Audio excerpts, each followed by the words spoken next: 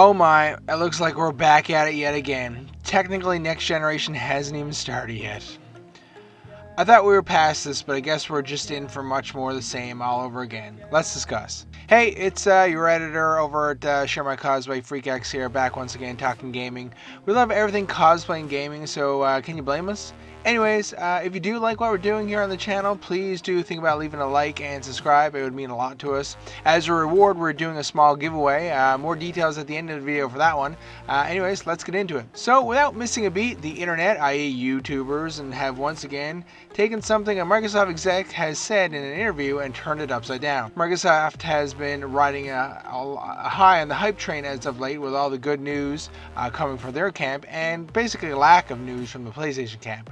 However, the fickle people on the internet are doing their best to put the brakes on. So, as a quick recap, Matt Booty, who is, of course, the head of Microsoft Game Studios over Xbox, was doing an interview recently and said the following: as our content comes out over the next year, 2 years, all of our games, sort of like PC, will play up and down that family devices. We want to make sure that if someone invests in Xbox between now and Series X, they will feel that they made a good investment and that we're committed to them with content. And of course, people jumped all over this. We have gaming sites, we have people like your favorite Nintendo guy making videos saying that Microsoft will have no games till the first 2 years Series X is out, and the original Xbox will hold games back. Do people seriously think Microsoft doesn't have a plan? They have been planning for the release of this new system since like the week after Xbox One launched, because that was a horrible mess. Just people need to stay calm and everything will work out. The people steering the ship know what they're doing. First off, are we really talking about having no games again? People are insane. Microsoft just told us last month that they plan to release a first-party game every month. Every month. But people say that no games are coming and there is no reason to buy a Series X. Well, let me tell you something. There are a ton of games coming. You got first-party games. You got third-party games for sure. And sprinkling in the possibility of some second-party games, you got a ton of games. Now, just because they might be playable on the last-gen tech, who cares? Apparently the Series X is dead in the water and won't sell. What? Let me ask you something. So if you have the choice of playing a game on the original VHS size Xbox One at like 720p, or playing the same game on the brand new Series X at like 4K 60, what are you going to choose? It's pretty simple, right? Guess what? People like technology, especially gamers. So I have no doubts that the Series X is going to fly off the shelves and have a very, very healthy release. There are games coming, and you will have tons of reasons to buy the Series X when it releases later this fall. What Microsoft is doing is pushing their pro-consumerism even further. All those pro-consumer ideas, backwards compatibility, Game Pass, easy returns, they're just adding to it. They're basically saying to their loyal fans, you know that this new Halo and Forza, you'll be able to play it on your own system.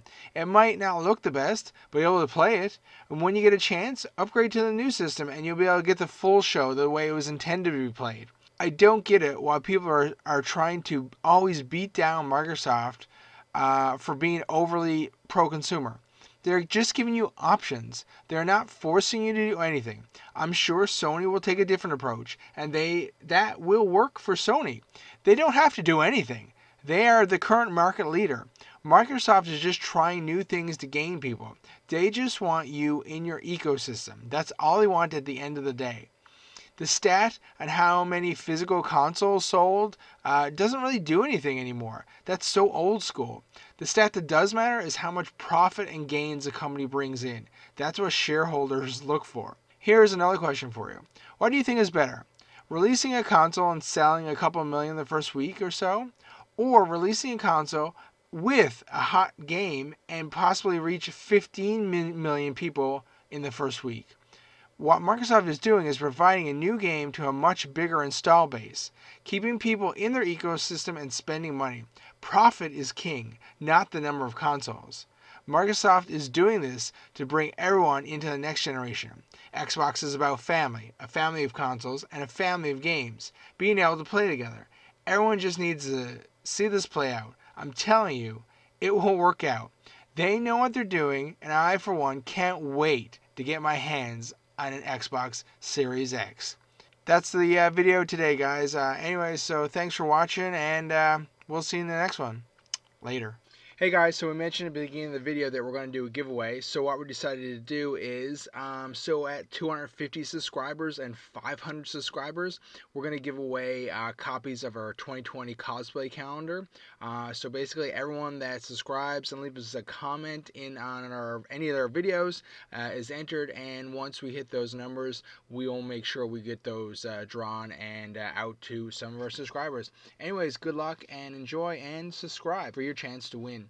Thanks.